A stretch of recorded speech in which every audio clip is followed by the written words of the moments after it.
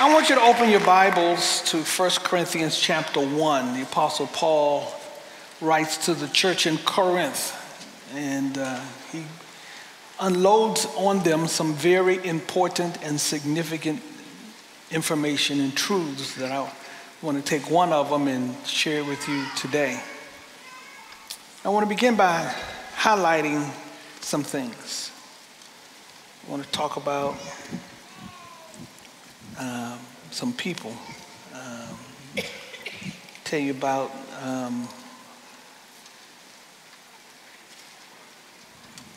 two brothers who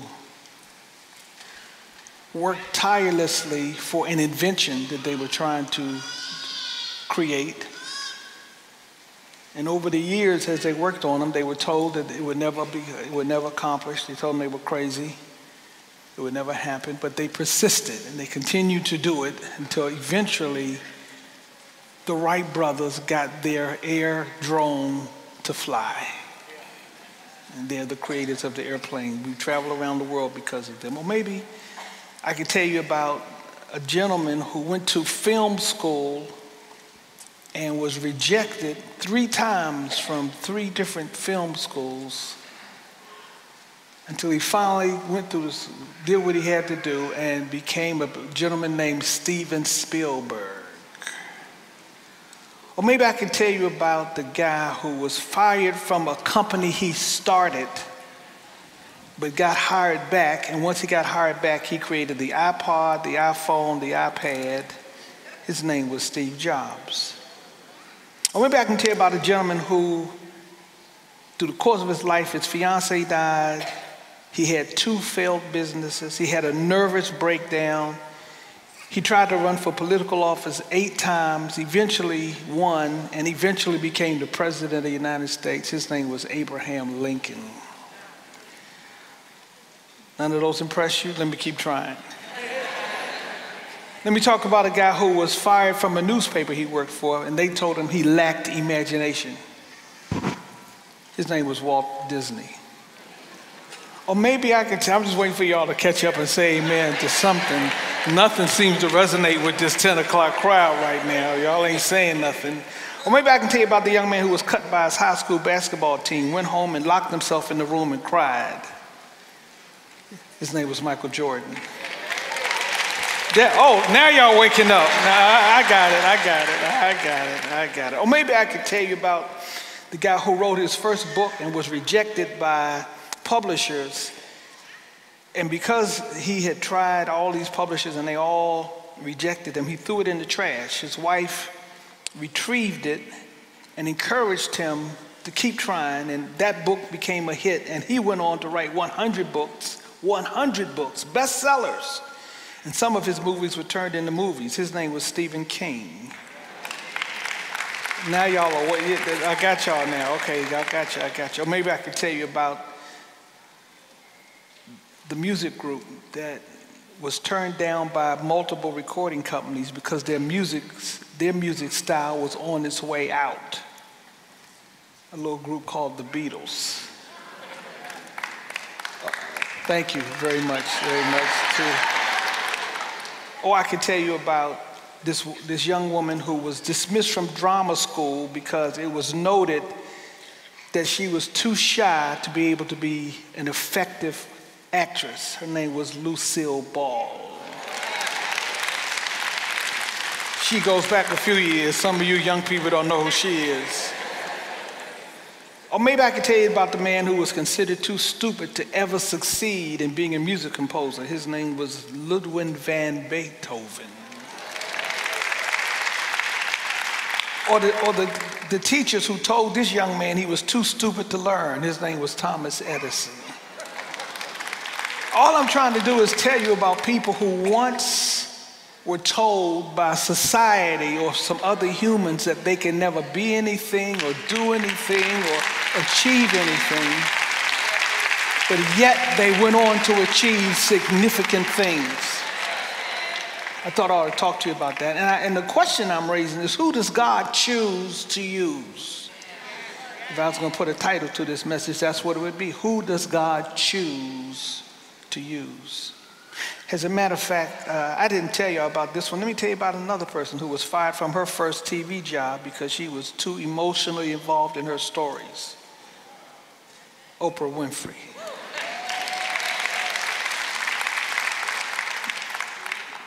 This is a tough crowd to win over today.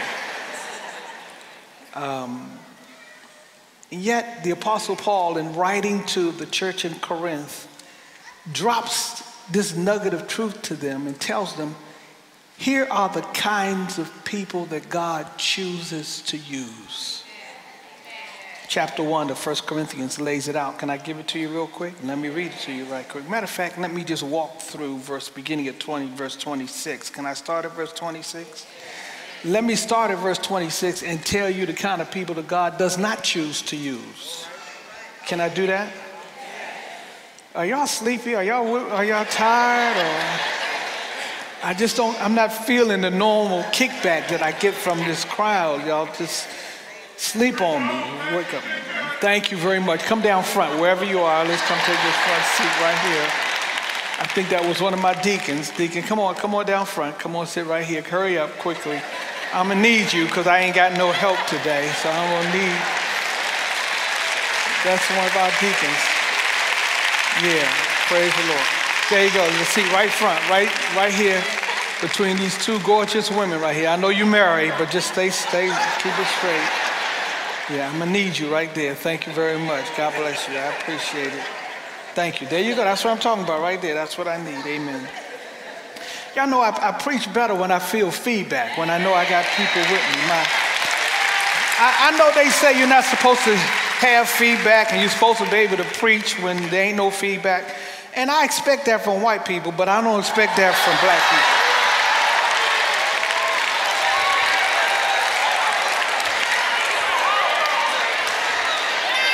No harm, Rob. I'm just saying, Rob.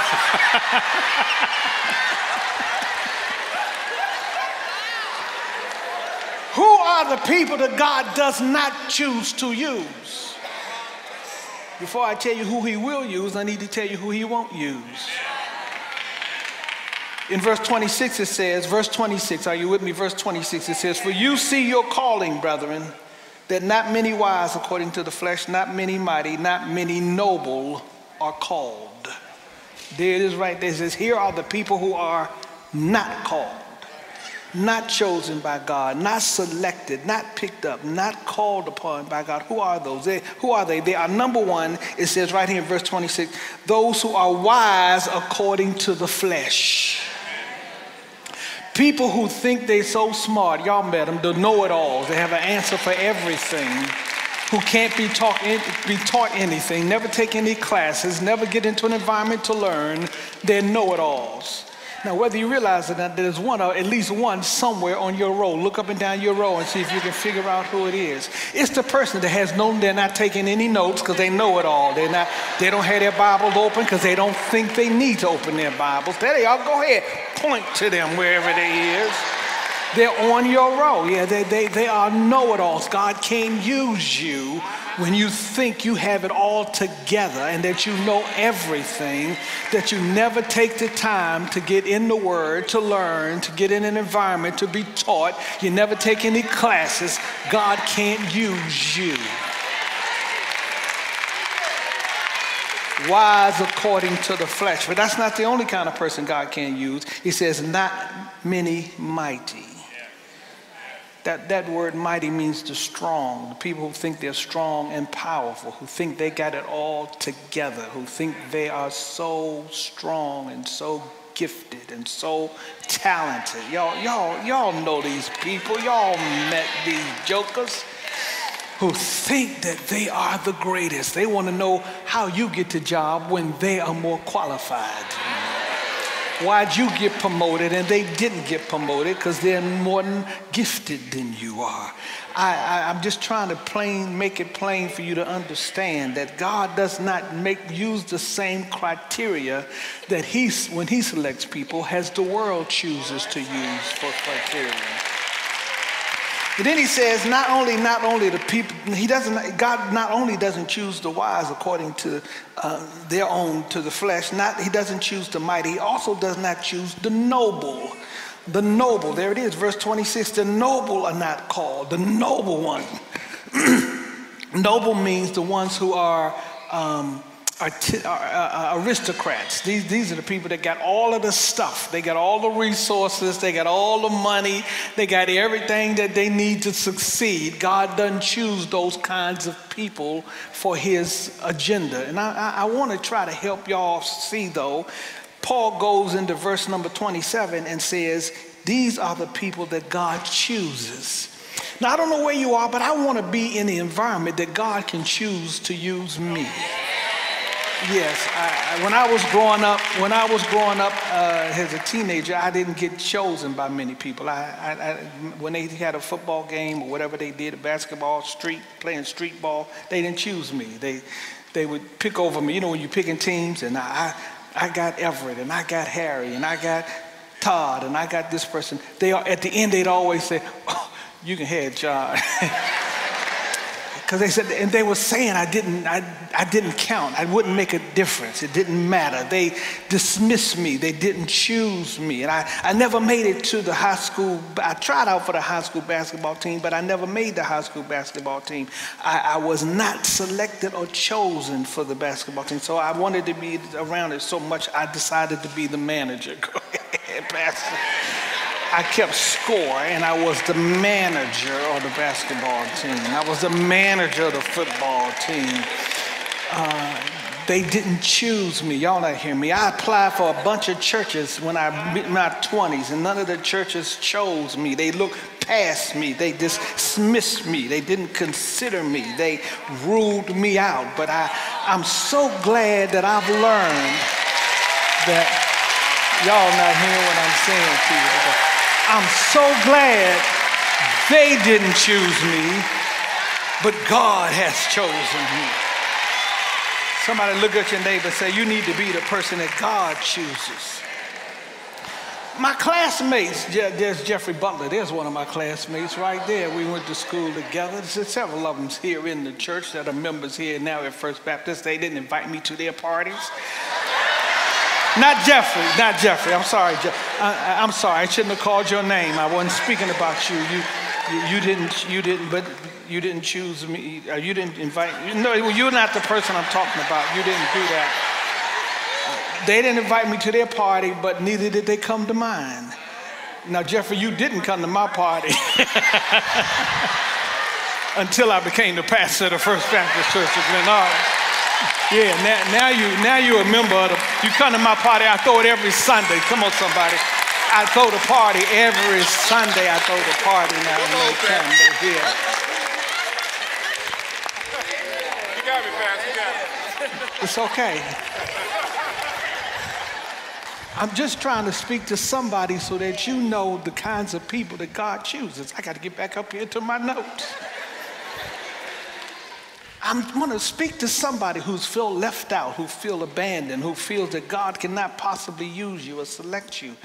I want to pick and talk to you today and let you see the kinds of people that God chooses and uses. And he begins right here. He tells us right here in verse number 27. Verse 26, he told us who he doesn't choose. But in verse 27, he tells us who he does choose. He says, but God has chosen. Stick a pen, highlight that. There it is right there. Here are the people and the types of people that God chooses. It's going to surprise you. It's going to shock you. Who are the people that God chooses? God has chosen, number one, the foolish things of this world. Why? To put to shame the wise. Y'all excuse me right here. God chooses the foolish. Somebody say, God chooses the foolish. God chooses the foolish. Tell the person on the next side of you, God chooses the foolish. You know what it means? Foolish means dull. It means stupid. Matter of fact, in its definition, it means the blockhead people that are considered blockheads. God chooses those people. You're dull. You're not considered the sharpest knife in the drawer. Your elevator doesn't go all the way to the top. You're sitting in the boat rowing, but you don't have any oars in your hand. It's that person that people have considered that you could not possibly be used by God.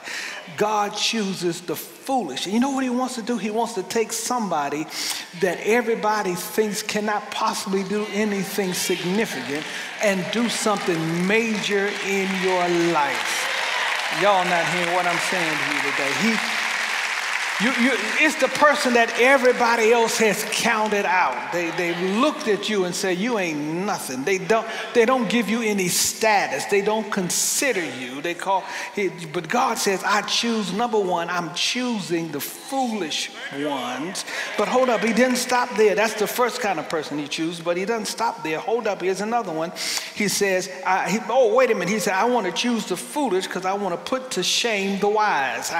I want to take the ones who are so smart and make them look stupid when I take somebody who doesn't look so smart and do something significant with their life. But that's not the only kind of person he chooses. Look at here, this gets me excited. I get thrilled when I look at this. He says, and God has chosen, verse 27, put it up on the screen, verse 27, God not only chooses the foolish, but God has chosen the weak things of the world to put to shame the things which are mighty. Y'all not hearing me today. The weak means those who are without strength. That's what weak means. When you realize you can't win in your own strength and in your own ability and in your own power. Hold up, who am I talking to today? Somebody who feels you don't have the gifting, you don't have the talent, you don't have the power, you don't have the knowledge. You're weak. When you look at your own self, you realize how jacked up and weak you are. God says you are a candidate that he can use for his glory. Somebody say, preach on, Pastor. I'm doing the best that I can. Hold up. Look at verse number 28. He goes on and say, and the base things of the world. Somebody say the base things of the world. What does that mean? I'm glad you asked the question.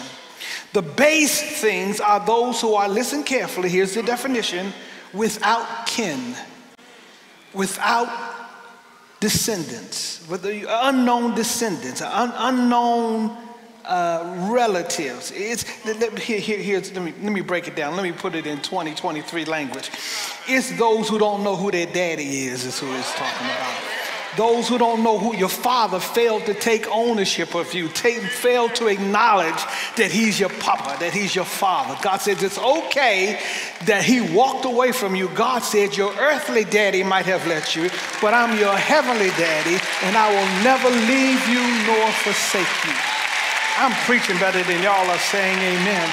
I'm looking in the building for all of those people who have felt fatherless and felt left out and have family that don't want to own up to you and don't want to acknowledge that you are in their family. I got great news for you. God said you are a candidate that he can use. Somebody fist bump your neighbor and say, I'm a candidate for that. I don't know who's my family. They don't take ownership for me. They don't invite me. They don't come around me. My father I never met my daddy. You are a candidate that God can use. I don't know who I'm speaking to today.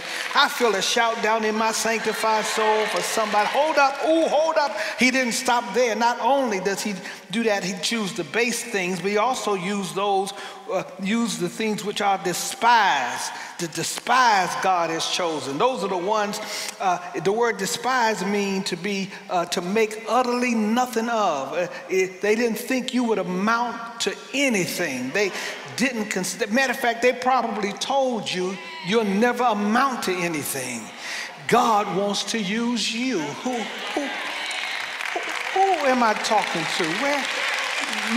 You got despised, you got written off, you got rejected, you got despised by people. And then I'm almost finished. I'm bringing my plane in for a landing. I'm pulling my car into the garage. I'm pulling my boat to the dock. I'm putting the dishes in the dishwasher. I'm pulling the vegetables out of the garden.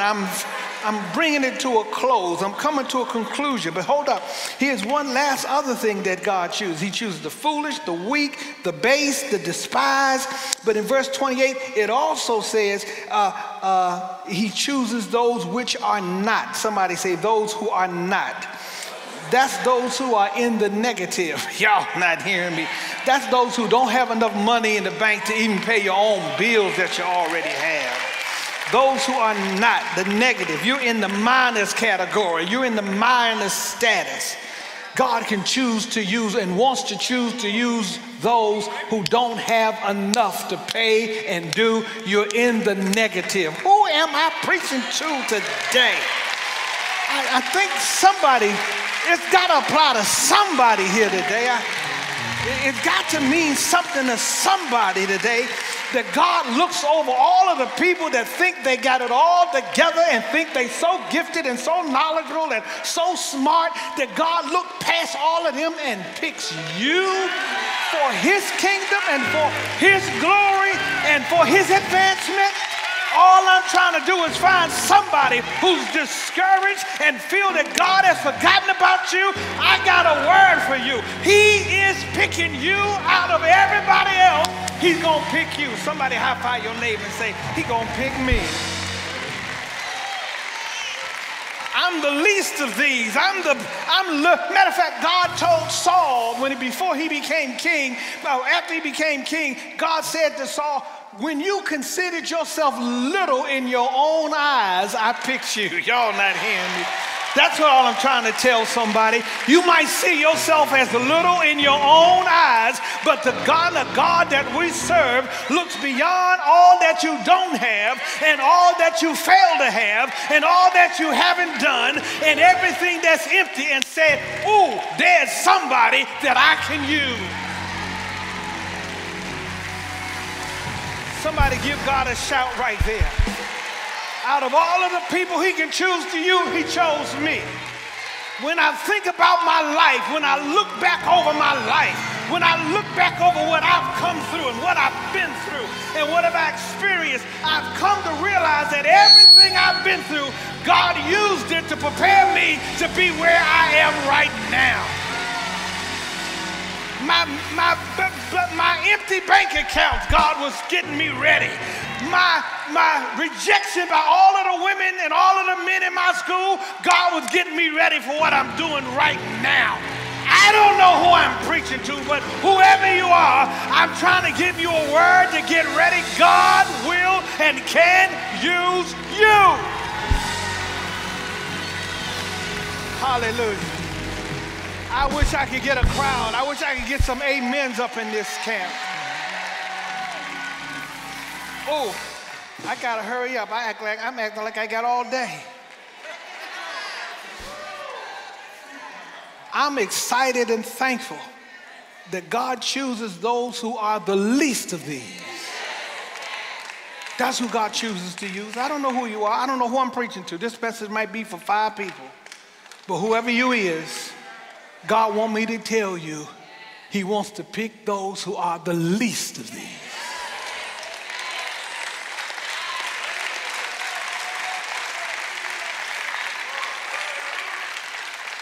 So the question is, I'm finished. I was waiting for somebody to say, take your time, but y'all didn't. I gave you time to say, take your time. It's too late to say it now. Why does God do that? Here's why. Look at verse 29. That no flesh should glory in his presence.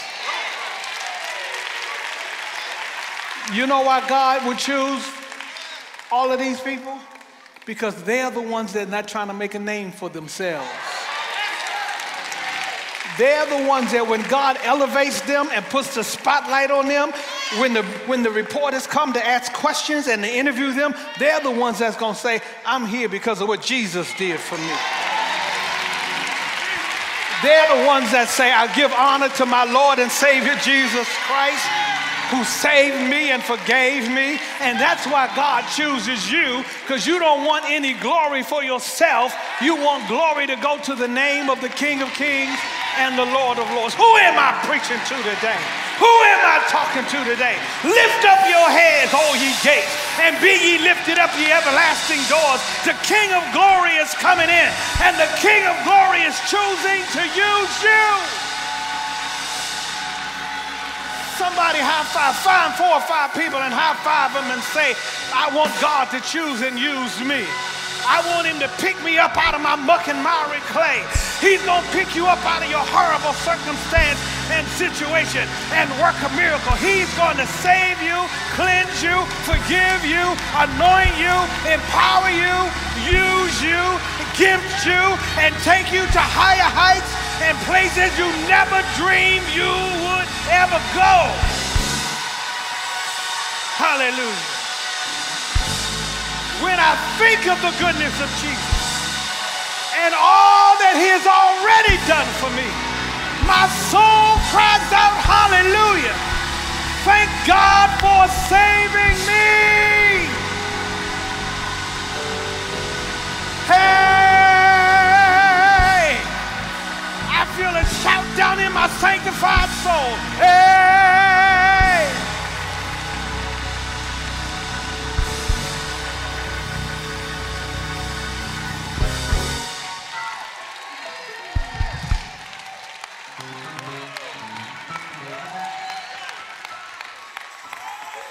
I know you feel rejected. I know you feel left out, but it's okay. Somebody say, why does God do that? Because he does not want to share his glory.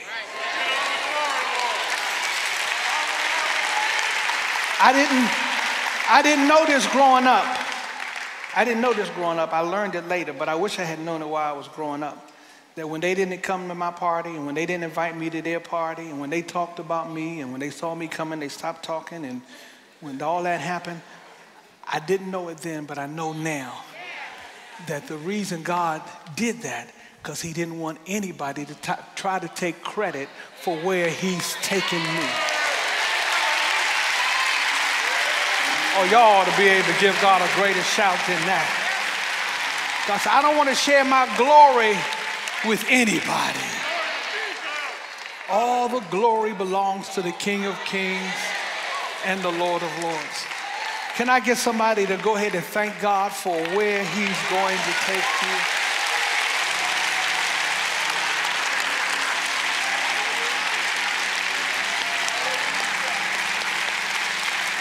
Who am I preaching to today?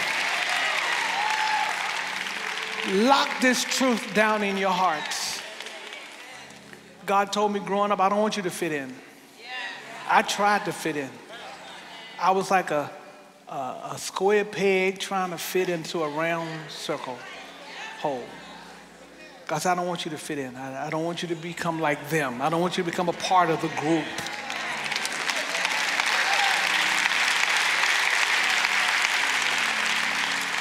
Because where I'm going to take you, they can't go. Amen. Ooh, I'm preaching better than y'all are saying amen. Tell yourself, I don't need to be a part of the group.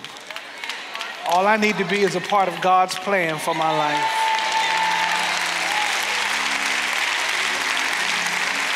If I'm talking to you, hold your hand up. Let me pray for you. If I'm talking to you, if this is you, Father, in Jesus' name, I pray for all of these hands raised, all of these persons today, that I know you have a great assignment for their lives.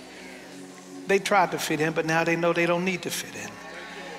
And I pray in the precious and matchless name of Jesus that by the power of your might, and that you would do something spectacular in their lives. And remind them today, Father, that you choose the least, the unwanted, the rejected, the foolish. You pick, you choose those, God, who are not mighty. And I pray today that you raise them up to places that's pleasing and acceptable in your sight. In the name of Jesus we pray. And everybody said, amen.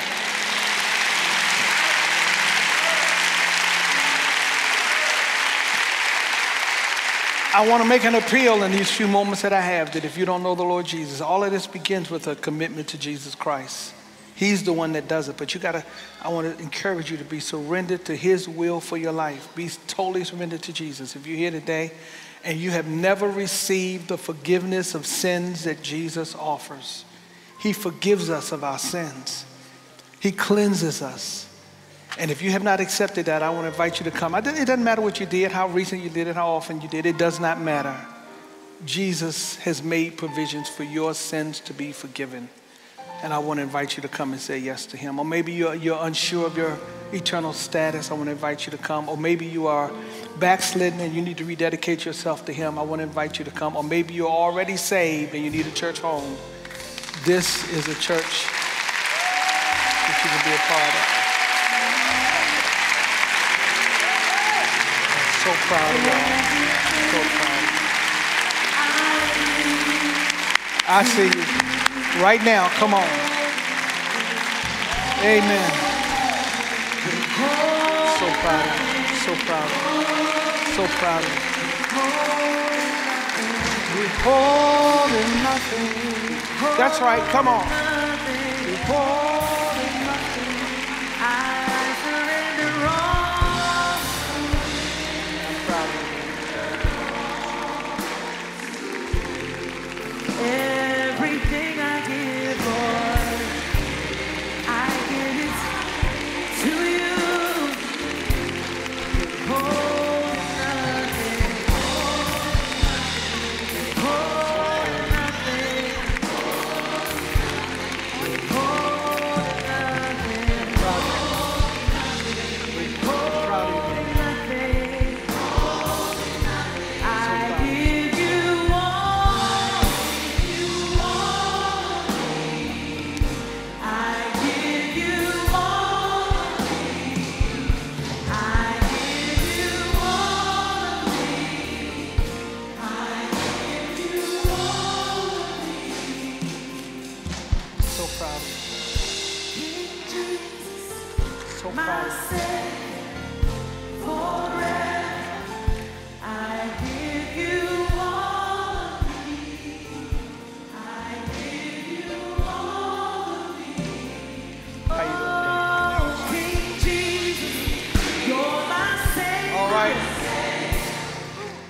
Now, if you're already saved and you want to be a member of a great church, this here is a great church.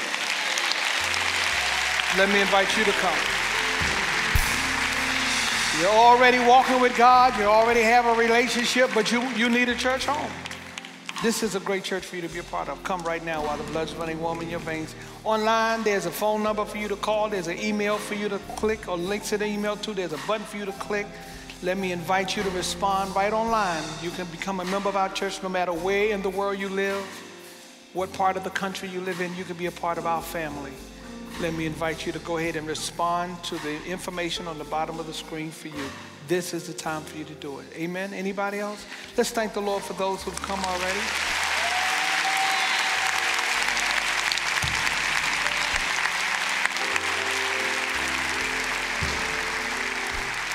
The person behind you is a counselor. They're going to take you to a room and sit down and minister to you. And ask you some questions, talk to you, share some scriptures, and pray with you. They're going to give you some instructions. You're going to walk out of here differently than the way you came in, okay? Father, I thank you for all of those who've come today. I pray for you to manifest yourself to them. Let their faith be extended to you. Let their heart of repentance be evident in their choices and decisions. And let them walk in the center of your will. In Jesus' name, amen.